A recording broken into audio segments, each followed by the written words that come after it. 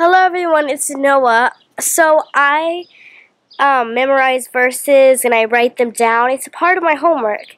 And a verse that I really love is Genesis 1:29.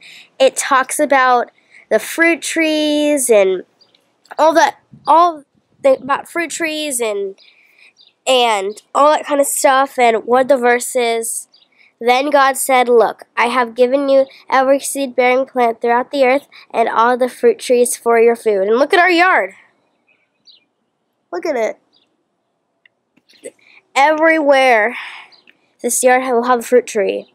And behind me, we have a coconut, we have a banana, and there's 2 stalks growing on them. And it's a blessing. And I wanted to talk about Genesis 1:29. When you go to a grocery store, people have boxes of, candy, cereal, all sorts of that stuff.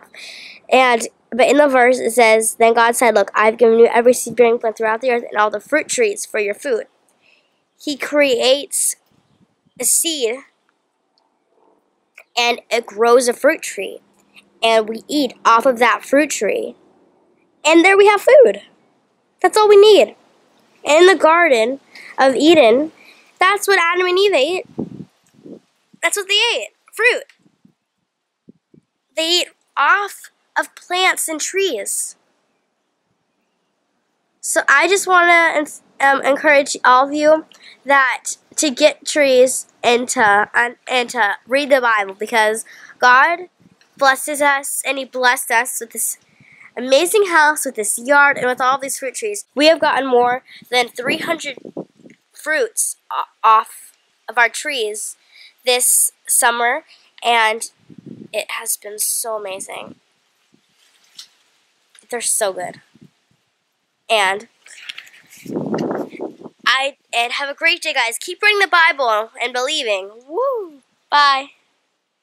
Come out of the world, oh my people, seek the truth, avoid the evil, learn Yahweh's ways.